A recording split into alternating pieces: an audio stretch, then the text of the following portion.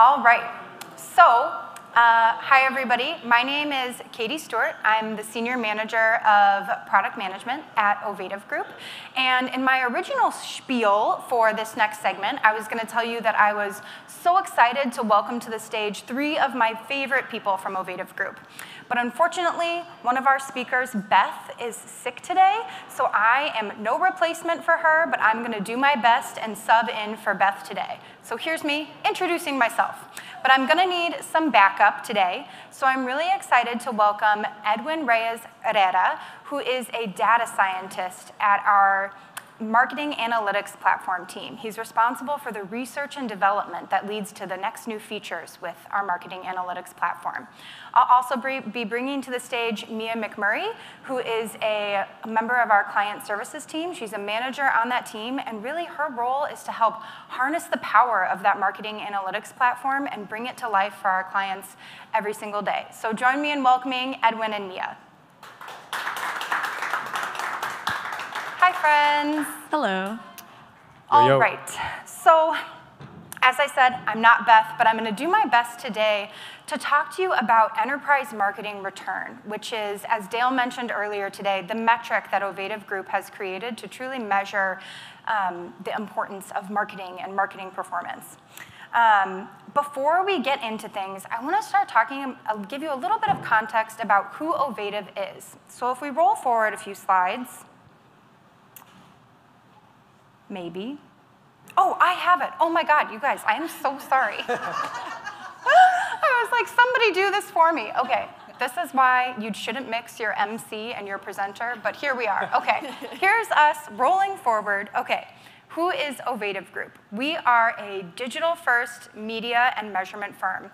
And really what that means is that we work every day to drive measurable performance for our clients. Our clients range from everywhere from retail clients to healthcare to financial services, and we have some social impact clients as well. But no matter who we're serving, we really try to live out these core beliefs day in and day out. So first, every decision that you make for your business should be made with the customer in mind. And it sounds pretty straightforward, but we find that this can be a really unifying belief for our clients. If you have all of your strategies with that customer in mind, you're going to be better off. Next, the customer's journey isn't siloed. It's in store, but it's also in line. It spans a variety of marketing channels. And so your marketing program needs to be managed with that holistic customer experience in mind. If you're going to be managing your marketing program holistically, you're going to need a North Star, which is where this third belief comes in. If you are managing your marketing program holistically, you need something to be able to say, across all of these different channels, how are things performing? How can I make better data-driven decisions to help drive my business? And that's really why we created Enterprise Marketing Return and what we're going to be talking to you about today. Last, we believe that a partner should be more than just a vendor. So we try to show up in different ways for our clients every single day as thought leaders, as the best part of their day, and with enterprise marketing return always at the forefront of what we're trying to do. So I'm going to tell you a little bit about enterprise marketing return. We heard a little bit about this from Dale earlier today, but I'm going to tell you a little bit of a story here. Who's ready for a story? Yes, yes, love it. Okay. So in 2009, Ovative was founded. And it was founded based on this belief that organizations had all of this great customer data at their fingertips. And it was really an undervalued asset of theirs. And if they could just figure out a way to harness that data, it would lead to sustainable, profitable business growth. At the same time, those executives who founded Ovative Group knew that the traditional metric of return on ad spend, which is usually what marketers are kind of obsessing over when it comes to measuring marketing performance, it really wasn't cutting it. It had a lot of challenges and a lot of pitfalls. And so they set out to really transform the measure of marketing success. And it wasn't easy. In fact, sometimes with all of the data that can be at your fingertips as a marketer, it can feel a little bit like you're untangling the tentacles of an octopus, which is why the octopus has become kind of an unofficial mascot for Ovative Group. But with all of this years of experience behind them and this compelling vision before them, the team set out to figure out what could that transformative measure of marketing success be, and through that work, enterprise marketing return was born. So, what is enterprise marketing return? Really, in effect, it replaces that metric of ROAS that a lot of organizations use today to measure their marketing impact. And it does that in a way that helps address a lot of the pitfalls that we see with that traditional ROAS metric. So let's talk about how it does that. What are the pillars of EMR, and how does it come together in one metric? First, EMR is focused on enterprise revenue. Compared to your traditional ROAS, which is usually focused on e-commerce only performance, that means that you're missing out on how your marketing dollars are impacting your store, on your call center, on your wholesale business. So by taking the entire picture into account for our marketing metric, you're really getting that full enterprise view of impact. Next, inherently, I think most of us know in this room that different customers have different value to your business. One customer that you acquire today is going to be much more profitable to you in the long run than maybe another client, another customer. ROAS doesn't take this into account. It treats everybody the same, takes credit the same, but with EMR, we incorporate this concept of future customer value, which is, what is the value to my brand of acquiring this customer today, and what are they going to bring me in the future?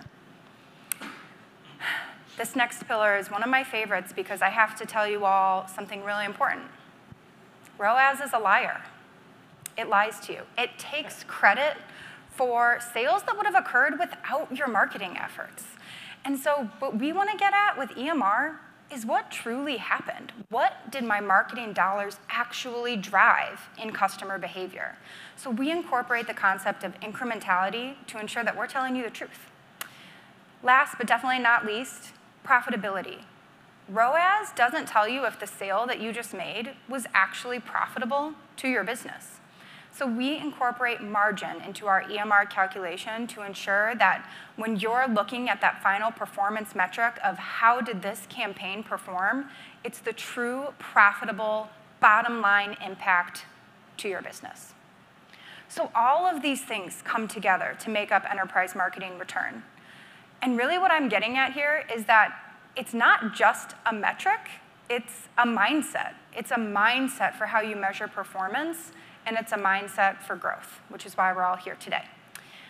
So with these pillars in mind, I'm going to hand things over to Edwin, who's going to talk about, okay, how do we do this? How do we bring EMR to life in our day-to-day work? So Edwin, take it away. Awesome. Oh, yep, going to need that. Switch hands. Yeah. Thank you. Thank you. All right, cool. Well, I'll introduce myself again. My name is Edwin. I am a proud member of the data science team at Ovative. I'm originally from Sonoma, California. Have called the Twin Cities my home for the past 6 years. So for all of you out there, I hope that you consider making the Twin Cities your home if you're not from here. And also give us check us out at Ovative, and you never know, eventually you'll come and join us and start drinking the juice with us. But yeah, I am super excited to be here today to provide you all with a deep dive into EMR. And I just want to talk more in detail about how we go on this EMR journey with our clients, how we, like Katie said, take this mindset and this metric and really bring it to life for our clients, and also use it to really be able to answer some of the toughest questions that are found in today's marketing landscape. There's an old saying that goes, I know that 50% of my marketing budget is going to waste, but the joke is I don't know which 50%.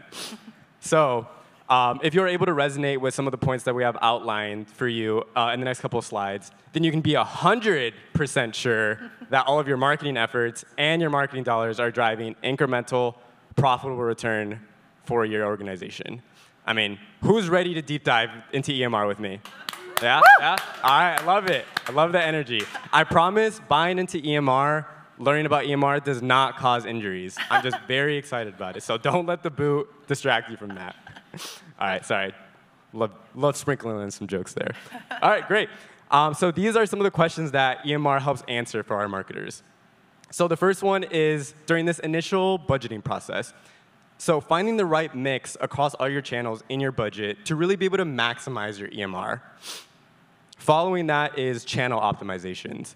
And this happens both within the actual media channel itself and also across multiple media channels where we're trying to find different levers to pull at different granular levels to really be able to squeeze everything out of all your marketing efforts. Thirdly, going into the customer strategies, we know that if we are continuously trying to optimize to the short term, we know that things are going to look really, really well for your business for the time being. But we know eventually the business will begin to suffer in the long term. So at this stage, we like to identify ways that we can be successful in the future with EMR. So the key point there is in the future. Finally, taking all these three things together, once we feel like we have the right mix of everything, once we feel like these three are working in tandem, the next question becomes then, well, how do I level up? What is the next step that I can take? How do I continue to invest in this amazing growth that I'm seeing for my organization and continue to just keep going, right? While also considering things like diminishing returns, for example. So now that you know what we're going to talk about, can I get a thumbs up? Heck yeah? For being really excited about diving into EMR? All right. Love it, love it, love it. Cool, cool. Thank you. So one of the most powerful things that we do at Ovative is during this initial budget planning and forecasting phase. And the reason I say that is because this is where we notice a lot of the organizational transformations happen for our clients. A lot of the times when we begin working with our clients, we notice that they're stuck in this before phase that we have outlined here for you. Now, what does that look like? So firstly, they're heavily invested in channels that are performing really well using a one-dimensional metric such as the last click ROAS approach that we've talked about. But at the same time, within that same marketing team, within that same client, you have other team members that are using different KPIs to understand their performance. So what you end up having is a team that's struggling really hard to make an impact. There is no consensus about what needs to be used to be able to understand performance, to be able to drive their growth. Well, good news is that this is where EMR can swoop in and save the day. Because with EMR, we've come to understand and see that when marketers are really understanding EMR and optimizing to it, it can be that missing link, that unifying force for everyone in the organization. So, for example, not only is your CMO talking about EMR and getting really excited about it, it also has someone like your CFO talking about it and understanding and optimizing to it. So that level of organizational restructuring, if you will, is what EMR can help unlock for your organization.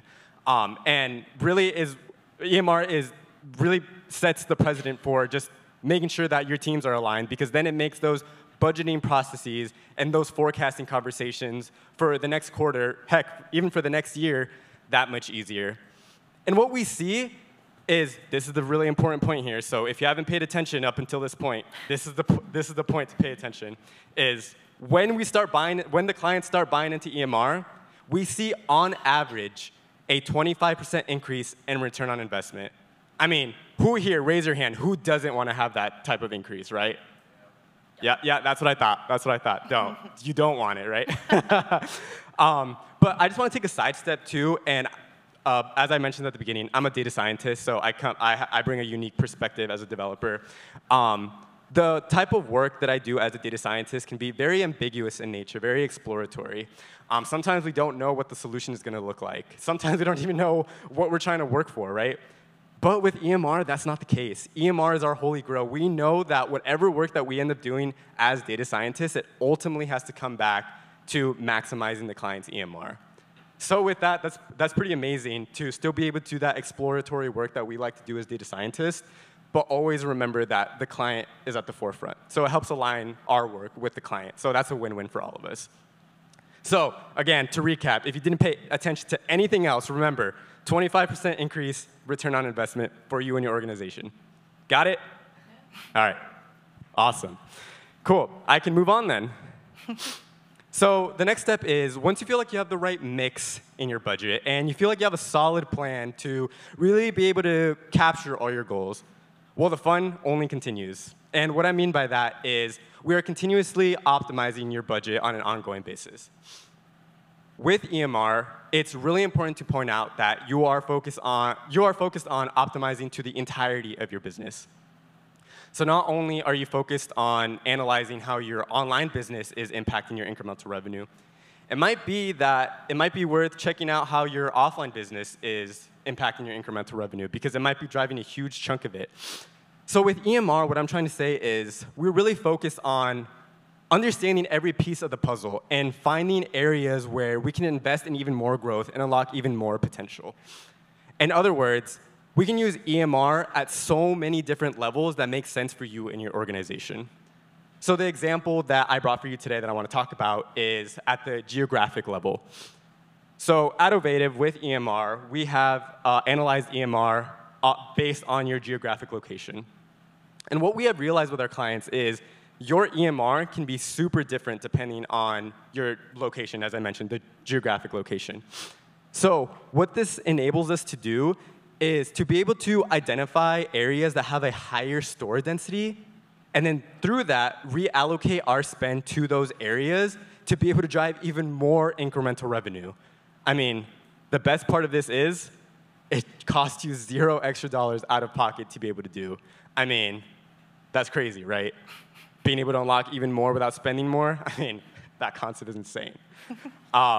So again, just want to take another sidestep, want to bring in my data science perspective into this. EMR already kind of promotes the ability to always have granular data on hand. So as a data scientist, I mean, that's a dream come true. We're constantly asking for data to be super specific, new data. We're constantly trying to validate against it, experiment it. So the fact that we work with EMR that already promotes having so much data at hand to find areas where we can continuously improve for you, I mean, that's just another win-win for everyone. So again, to recap, in case you haven't been paying attention, but I'm assuming you are now, to recap, EMR is super high dimensional. We can use it at different granular levels depending on what makes sense for your client, or as our client, to drive even more incremental revenue. And it costs you $0 extra. Remember, $0 extra. Awesome. All right. Now I'll go to the last portion of my piece of the presentation. So as we all know, probably here and at home, wherever you're watching, is a really essential part of any marketing program is acquiring new customers. But unfortunately, the reality is this can be one of the hardest components and also one of the most expensive. So with EMR and at Ovative, this is what we like to think. We like to work smarter and not harder, and not just go about trying to acquire any regular old customer. Well, Edwin, which customers do I want to acquire? Well, thanks for asking, imaginary person that's definitely not in the crowd. I will answer that. So the type of customers that we want to attract using EMR are those customers that will come back for a second purchase, a third purchase, a fourth purchase, et cetera, et cetera, et cetera. In addition to this, we're also trying to attract customers that are going to come with a huge basket size whenever they're trying to do purchases. And how we do that is, as Katie mentioned, future customer value. Future customer value is another really important component to EMR. So we are able to understand this future customer value at different customer segments to be able to shift our marketing strategies and really be able to go after those specific customers across different media channels. So how do we do this? How have we done this? Well, in fact, for a major fashion retailer, we were able to identify that one specific media channel was particularly really good at driving second purchase rates among new customers. And what that resulted in is us being able to reallocate and shift the budget to that better performing channel and be able to drive even more new customer incremental counts year over year. So that's just a really powerful way to kind of get new customers into our pipeline. I don't have a really cool data science perspective on this one. I'm sorry to disappoint. But it is really, really cool to be able to understand our customers at such a granular level to really be able to drive growth for your client, for our clients, for your organization eventually, right? So I just gave a quick deep dive on these three components that make up EMR. But the beautiful thing is, once these three come together and they're working super, super well, you might say, well, hey, these are really cool. I love having these by themselves. Like, man, I can just keep optimizing, right? Well, the good news is we can bring them all together, like I said at the beginning, and say, OK, how do we continue to scale this and drive even more growth? So I am super, super pumped to pass it over to Mia to go over a case study where we did exactly just that. So she will be talking about profitable scaling. So take it away, Mia. Thank you. Wow, that was electric. I don't know if I'm going to be able to top that energy. Thank you. Yes, hello, everybody in person and also virtually. My name is Mia McMurray, and as Katie mentioned, I'm a manager on our client services team. So I've been at Ovative for over 4 years now, which is crazy, but I've spent time both on the measurement and analytics side, and now I've gone over to the dark side, and I'm client services. So super excited to be walking through a case study of how we actually brought this to life for one of our major retail clients, Kate Spade, New York.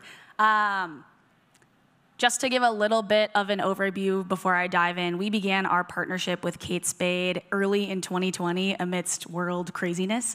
And as we established that partnership, we across teams at Ovative, but also with Kate Spade, knew that one of our primary goals that we wanted to accomplish was unlocking profitable enterprise growth for their organization. And so as Katie and Edwin have been talking about, EMR was the solve. We knew that we needed to partner with the Kate Spade team to transform their measure of marketing success, which was previously ROAS, return on ad spend, which has its known downfalls and limitations, and move towards an EMR-centric world that we can leverage to make smarter decisions. So again, data, insights, analytics, all super exciting, but unless we're actioning on it, unless we're making different decisions, not super impactful or valuable. So with that example in mind for Kate Spade, we did integrate EMR as their updated source of truth, single KPI. Again, enterprise marketing return is both the mindset and the single metric. But we did integrate it as our source of truth for Kate Spade. We started making different decisions, and we were able to unlock some really awesome scale for their business. So I'll walk through that on the next slide. But one last call out I want to make is that cross-team and cross-functional collaboration was so pivotal to this partnership and the success that we saw with Kate Spade. In addition to partnering as an Ovative team with their marketing teams, we had really close connection with their finance leaders. And also leadership all the way up through C-suite to drive buy-in and adoption and drive those smarter decisions. So that's just a key enabler of some of the success that we saw with Kate Spade.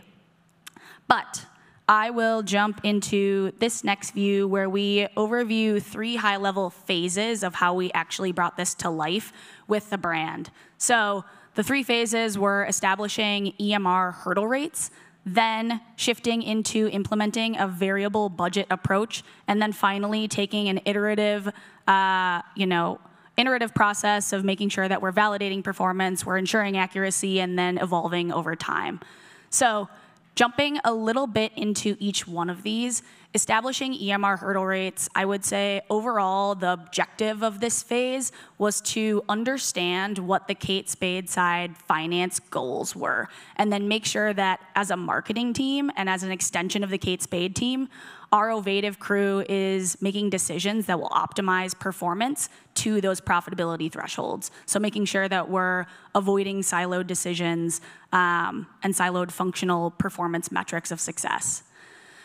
An example of establishing EMR hurdle rates, I know that's super high level. I'd say an example of an EMR of $1.50, you can interpret that as I invest $1 in my paid media and I get $1.50 back in incremental, profitable enterprise value. So in that high level scenario, if the client has 50% margin goals and we were achieving $1.50 EMR, that would loosely connect to their profitability targets. So just to bring it to life a little bit more tangibly, that's how we high level are thinking about it. And to power those profitability targets, we're analyzing our historical data, we're partnering with the client on their current financial state, their financial goals, long-term planning, and then kind of marrying between the two to understand, hey, what is a starting point hurdle rate that we can use to inform our investment? The second phase is implementing that flexible budget approach.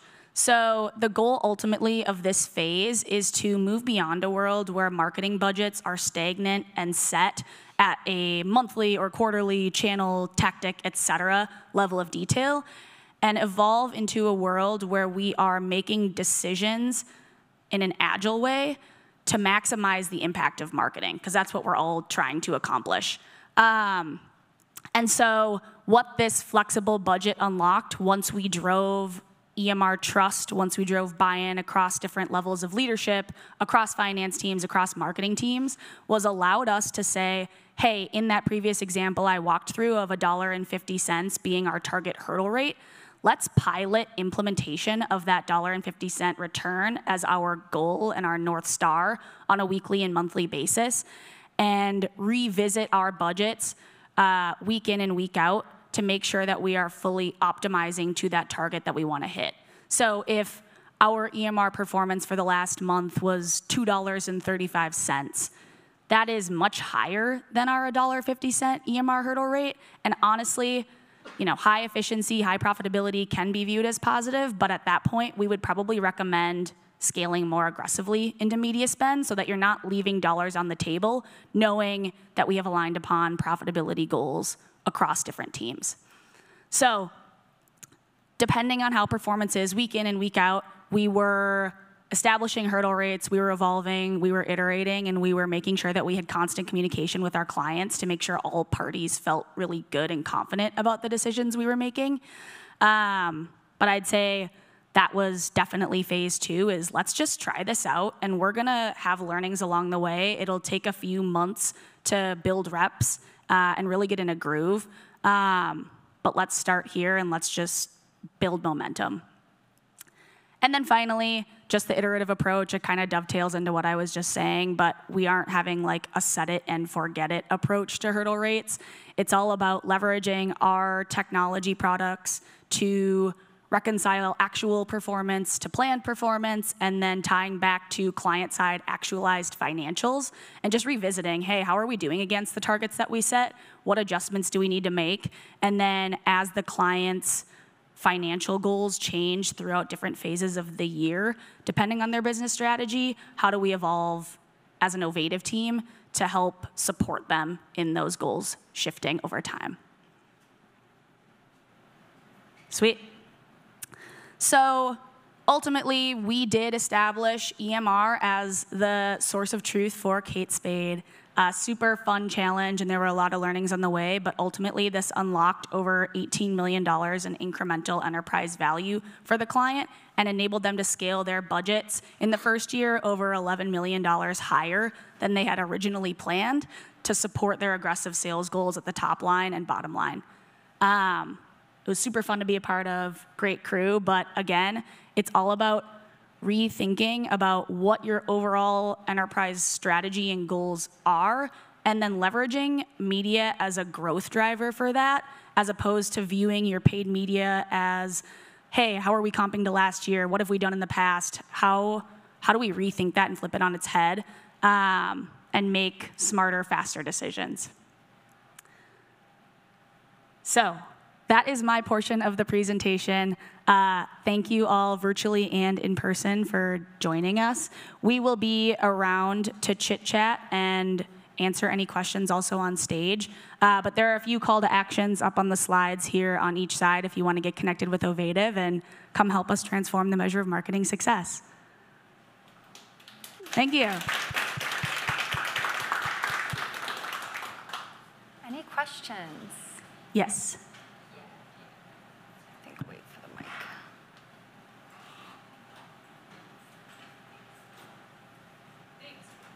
Can you hear me? There. Yes. Thanks, great presentation.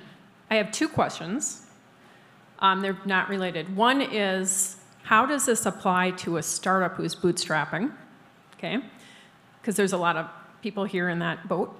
And secondly, I'm curious if you also offer 360-degree support for your clients, that provides them with feedback about their products and transforming their products in an agile way too, which I think could be even, you know what I mean? Like, this is selling not just to this group, but do you give them that product feedback so they can make immediate adjustments on their inventories, et cetera? Yeah, I think maybe to take that first one to start. So how does this translate to the startup world? Like I think we all mentioned at some point, EMR is more than just a metric that you can apply to a large organization. It's really a mindset that you can apply when you're just starting up. So as you're thinking about starting a business and how you want to measure the impact of the marketing that you may be doing from the very beginning, think about, am I measuring to my full enterprise revenue? Am I measuring to that, or am I just measuring one piece of the puzzle? Am I considering the value that different customer segments may drive for my business? And it doesn't have to be, no offense, Edwin, but it doesn't have to be a data science approach to future customer value. It can be, just trying to better understand what your customer segments are to begin with. And then, of course, applying incrementality and margin. Those are different concepts that you can, start with and grow your way into maturity with EMR to maybe that more future ideal state. But I think by applying the concepts from the very beginning, you'll still see a lot of benefit to your organization. And now I'm forgetting your second question. 360 feedback on your products. Yeah, great question. So Ovative has an interesting approach for our clients. So we offer 3 main categories of services. So one is our media business, where we're buying and optimizing media on behalf of our clients. We offer measurement services. So everything that we do is focused on EMR, but we do have a very specific measurement team that helps bring measurement to life for our clients. And third is consulting. And I think this is where I would get at what you're talking about, where we have clients that don't quite fit the mold for our other offerings. And really what our consulting business is there to do is to help solve whatever problems that our clients may have related to their marketing, their organizations. And I think, related to that consulting, what we do is we kind of take whatever problem you're facing and help you break it down into smaller pieces and solve it. So I think that's where a great opportunity to provide feedback on the products themselves could come in. Because I'm guessing what you're thinking is this is all needs to be a holistic approach, right? Marketing dollars, but also what is my product doing? That's part of it too. So I definitely think that our consulting team would be able to help in that realm. Does that help answer your question? Great. Other questions? Sorry, were you going to say something? No. Oh, okay. Questions? So we answered all questions perfectly. We read your minds.